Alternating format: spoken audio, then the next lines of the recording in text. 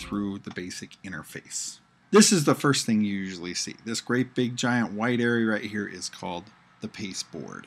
We have our document right here with our margin guides, our column guides, and over here we have our toolbox. We have the menu bar at the very top, and then we have our control panel. If we were to have multiple documents open, they would all be listed here as individual tabs. Since I only have one and I have not saved it, it's called Untitled. Over here we have our individual panels. Let's talk about our menu bar. If you're on a Mac, usually it'll say InDesign here. And then we have File, Edit, Layout, Type, Object, Table, View, Window, and Help. And of course, underneath each one of these we have a bunch of different options. These arrows right here mean that there are additional options under those options. Plus it has its keyboard shortcut. For example, Command S is to save a document, etc., etc. One thing I would like to show you though is our window. Underneath window is workspace. You will see that there are a bunch of preset workspaces. Depending on the individual project you will be working on, you may need different panels. And until you become familiar with the panels that you frequently use and the ones you don't use, for example, if you're working on a project that's font face, font family, and has a lot of type in it, you may want to switch your workspace to the typography workspace. And generally, it's going to have all of the panels that you may need. And at any time, you can reset your workspaces by clicking on Window, Workspace, Reset, and whatever workspace that you're in.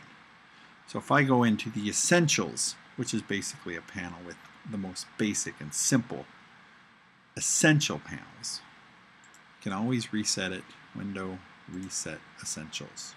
And it'll give you the default saved workspace. Let's talk a little bit first of all about our application bar.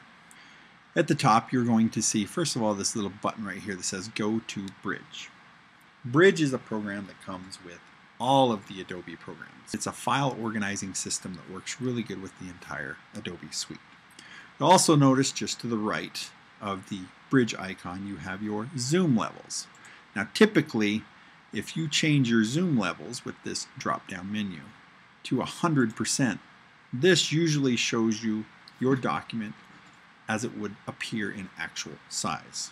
You can change your zoom levels anywhere from 5% to 4,000%. We'll go ahead and put it at about 75% for now. You can always move around your pasteboard or your document with these scroll bars right here on the bottom and on the right. Scroll down to move them around. Another good way to move your document around is to use this hand tool. If I click on the hand tool, I can click on my document and the hand becomes a little fist, like as if it's grabbing it, and I can move it around. Okay? Just like this. Picks it up and moves it around. Or, let's say you have another tool selected. If you hit your space bar, it temporarily becomes your hand tool and you can move it around. Okay? And of course the keyboard shortcut at any time is the H key, which will automatically give you your hand tool.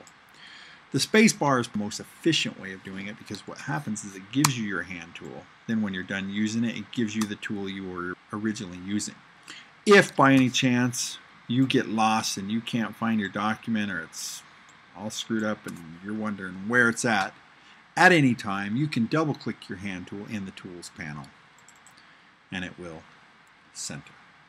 Up here we have our zoom levels, and next to that we also have our view options. If I want to see my document without the guides, I can simply uncheck the guides. There's my document. Rulers, as you can see up top, you can turn those off, and it basically says this is what I would like to see. We're going to go ahead and turn our guides back on for now. And just to the right of that you're going to notice your screen mode.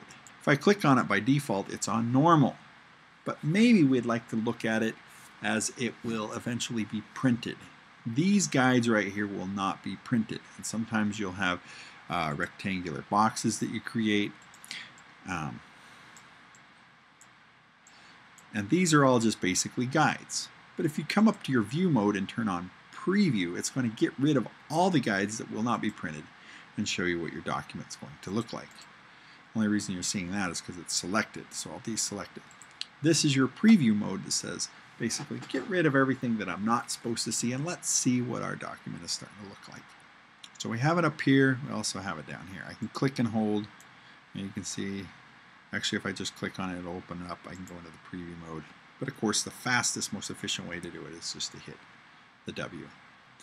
And next to that is different ways that you can arrange the documents. You may want to split them all up. You may float all your windows. You may want to have different windows side by side. This comes in really handy when you're working in a multi-page document.